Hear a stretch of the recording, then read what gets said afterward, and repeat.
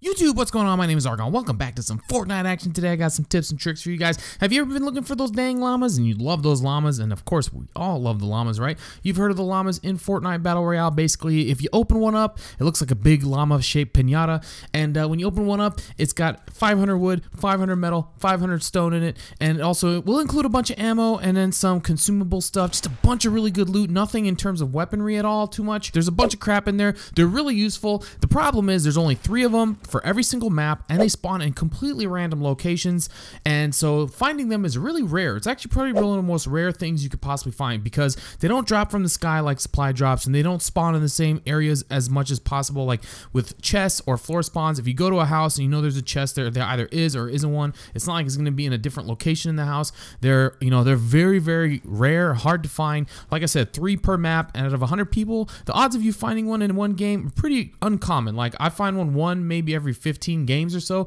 very rare, and to find even more than one is even more rare, right, in the same game at least. So luckily somebody out on Reddit by the name of Overwatch04 went ahead and did a bunch of homework, and him and his buddies, they put together a bunch of stats. They basically went in and did a lot of research. Like they said, over 200 hours worth of research. They looked at a bunch of videos on YouTube of other people finding llamas, and they went through their own games and went through the replays and literally searched the whole map for these llamas. Like I can only imagine how hard that would be to go the whole map and not knowing where it would be in order to find 3 llamas per map if they didn't find all 3, whatever. But man, they found over 2,000 llamas between the videos that they watched, the replays that they watched, and then the ones that they actually found in game themselves.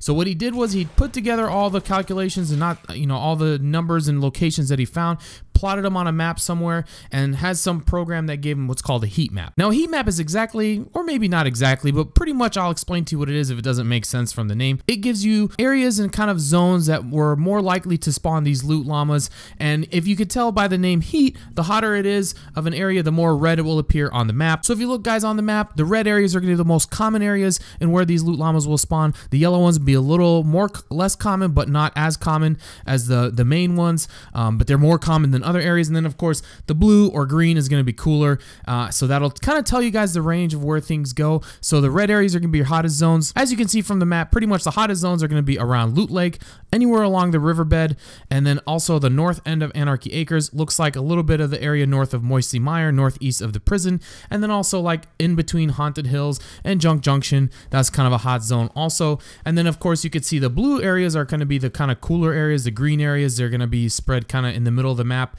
The blue area is like a little bit south of Pleasant Park, on the way from Pleasant Park, like around the soccer field area. The entire retail row is kind of blue, and then Lonely Lodge in that area is pretty blue as well, so less likely there. The rest of the map is basically yellow, which is kind of probably like assuming 50-50. Now one thing, unfortunately, they didn't exactly give us a scale or anything here, so we don't know exactly red, like how much percentage of them were there.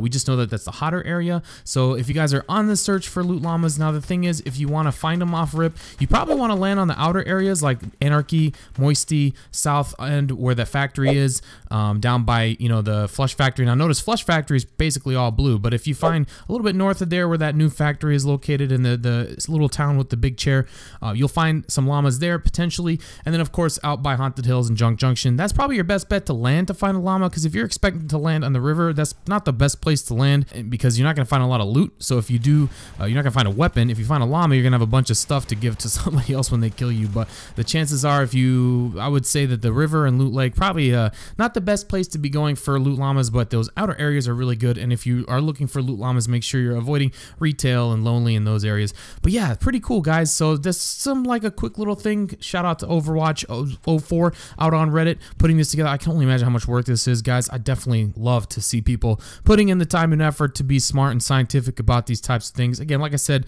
no scale as to show us just how much red means or yellow, whatever, but you take it for what it is. It's a graphical representation of how much you can find or how likely you are to find loot llamas out on the map in different locations. So hopefully you guys did enjoy this quick video. If you did, please don't forget to leave a like. If you haven't yet, don't forget to subscribe. And if you're not following me on social media, those links are down in the description below. And as always, guys, my name is Argon, and may you never die to a bush. Peace.